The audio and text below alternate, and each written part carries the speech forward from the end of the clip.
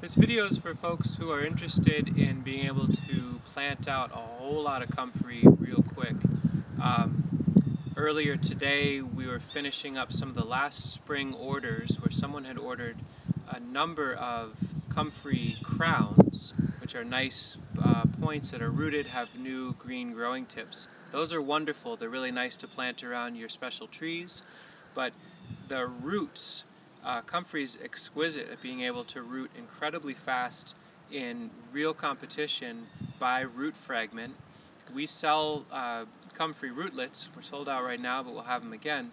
But the moral of the story is if you have access to comfrey, you can plant it out really quickly. So if you want to make a long rhizome barrier or have a huge amount of mulch production or fodder or nitrogen production, it's very easy to plant on a quick way. I made a video prior where I talk about it in more detail. I'm going to link here to that video, but the way I plant comfrey when I'm trying to knock out a huge rhizome barrier or just plant it in bulk is by these roots. Now you can take it as small as you want. Sometimes I'll go as small as that if I'm planting it into prepped soil or wood chips or something along that line. But for good utility, where I know I'm planting into competition, a challenging context, I'll prep a bucket of roots and I'll show you how I plant. I go for pieces about roughly that length, 3 to 4 inches. So this is what I would sell or other vendors might sell. And orientation with comfrey is not critical. The top can actually point down and it's going to figure itself out.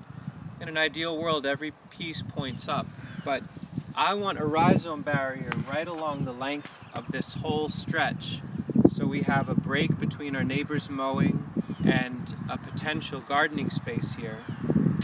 I'm going to shush up and actually plant a little bit.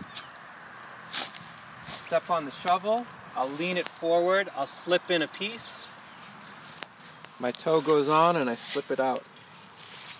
I'm going to show this a few times. Shovel forward, there's the next piece, slip it in, step on it.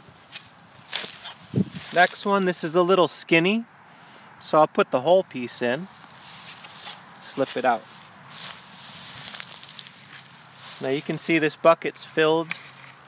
I didn't take the time in the shop to get every single piece exactly right, so I can crack them in the field. If you wanted to do 1,000 in an hour with a crew, you'd want to pre-process them all to the right length before you went out to plant.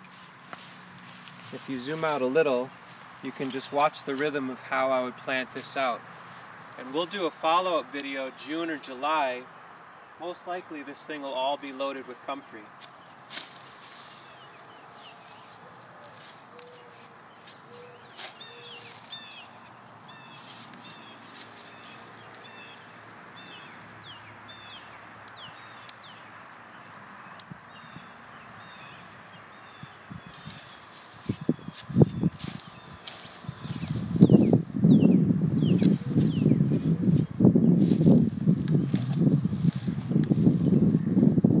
Sometimes if I've got a real skinny one, I'll put 2 in the same hole.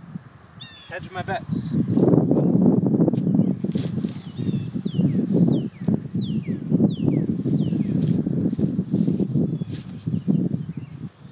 One more little pocket and then we'll wrap it up.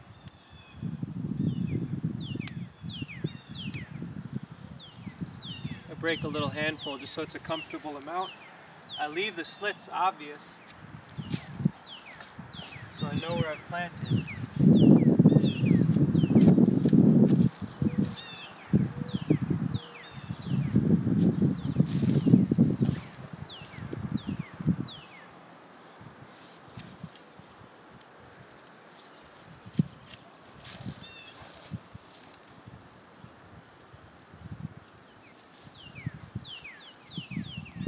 So you get the idea. I'll finish up on my own, you don't need to watch it. But I'll work down this whole line, every 6 inches to a foot, another fragment of comfrey. Early in the spring or late in the fall, ideal time to plant.